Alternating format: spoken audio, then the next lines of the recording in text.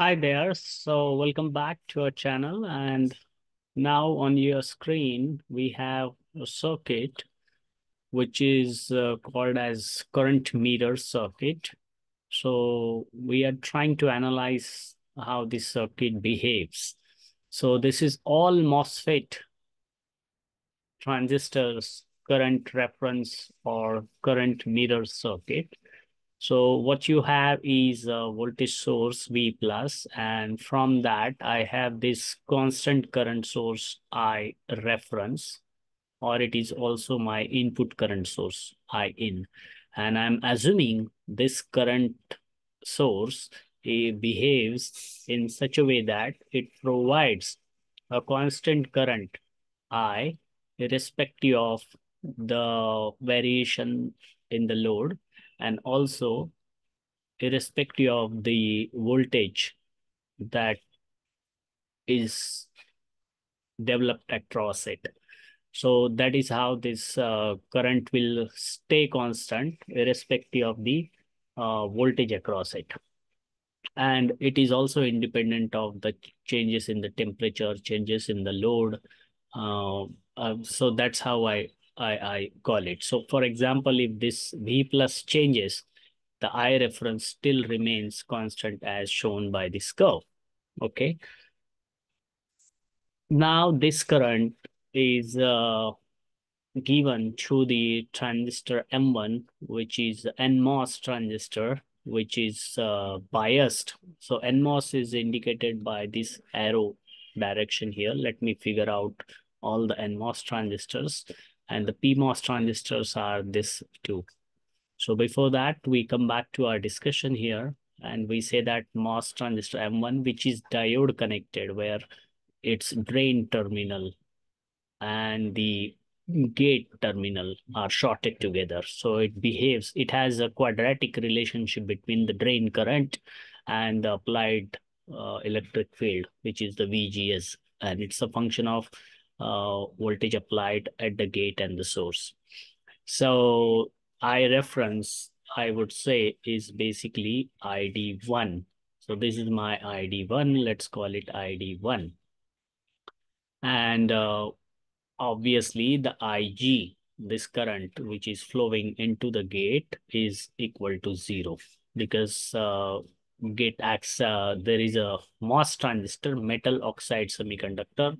So you have this metal, then you have oxide, and then you have semiconductor. So the oxide is a perfect insulator where you apply a gate voltage on the metal to invert the channel and to make the MOS transistor conduct. So due to oxide, you don't have any current that is flowing from gate inside the transistor. And similarly, IG2 for the M2 is also 0. Now here are the pins of this transistor, I drain, source, and the gate. And we assume that if the transistors are perfectly same, they have same type, M1 and M2 are same. So we'll say that the current ID1 is mirrored into the second transistor M2. And therefore, we will also say that ID1 is equal to ID2 right here. Now, because we force the input current I reference into the transistor M1, there is a production of the voltage, which is called as VGS. And this VGS 1 is equal to VGS2 because the same voltage applied across the transistor 2 also. And therefore, because of that only, you have the currents matching to the input current. Okay.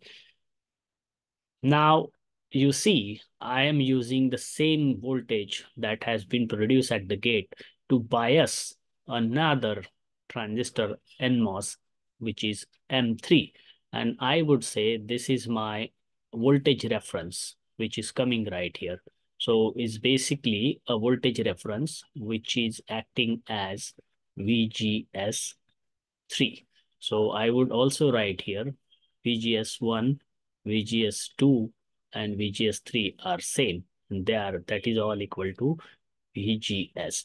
And the effect of that is ID3 is the current that will flow from drain to source in the transistor is also going to be equal to the initial current, that is ID1, ID2, and ID3. Now, this transistor is acting as a current sink because there is a current direction. Look at the current direction. It is receiving the current from another pair of transistor, MP1 and MP2. This dual pair acts as a current mirror because the transistor current in one transistor is mirrored into the current into the another transistor. M1 and M2 here also, this transistor pair acts as current mirror. Okay. So this is also the transistor M1 and M2. You can see that is also is available to sink the current ID2. If you connect something from here, then for example, that current is coming from V plus or whatever, then it will come like that. It will act as a current sink. Okay, so we move forward now and we see that uh, we see that we have this another pair, MP1 and MP2. Now they are PMOS transistors. This is PMOS transistor and this is also PMOS transistor. So here are the pins. Source, as the direction of the arrow indicates the direction of current. This is the gate pin and this is the drain pin. Similarly, this is your source pin, this is your gate pin, and this is your drain pin. And what you see here, ID3 is actually flowing there. And this MP1 is also diode connected. So diode connected transistor means their drain and gates pins are shorted here also in this case. So therefore they will both always be acting in the saturation region. Saturation region means your transistor curve. The transistor will operate to the right of this line. Okay. And this is your ID, this is your VDS, and this is your VGS. So this is the saturation region. Okay. And since we say that this is the saturation region and the MP2, because the source voltage are connected to the common supply, that is VDD, and the voltage at the gate is also same. The voltage at this node will also try to be equal to voltage at this node, and therefore the current in MP1 will get mirrored into current into MP2. So finally, if you call it like ID3 and here is your ID4, so ID4 will also be added here, ID4. Finally, you can say that this ID4 can also be called as I out. For example, this is an output current, and therefore you can say that output current is equal to input current.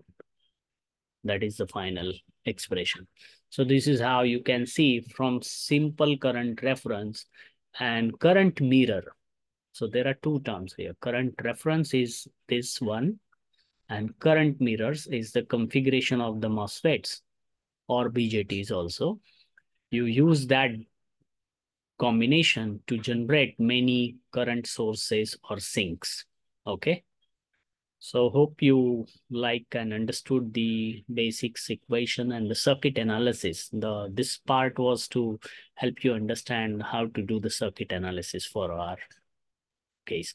So if you like this video, click the like button, subscribe, and comment on the videos by what you like and what you don't understand. And we'll try to provide more insights into that. Till then, stay tuned. Wish you happy learning.